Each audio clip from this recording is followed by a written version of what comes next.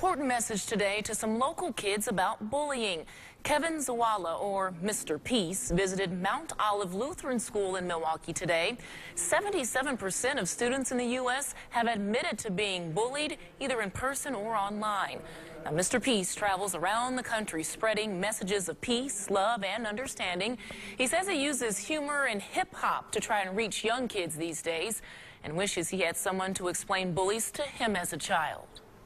I wasn't the bully, but I was the bystander, and you know, I had the power to do something, and I just stood by. So if I can give that gift back to them and try to just change a couple of lives, sometimes even save lives, then that's what I'm here for. Mr. Peace says Weird Al Yankovic gave him the idea of rewriting songs that turned into writing songs with more substance that he hopes could help someone else.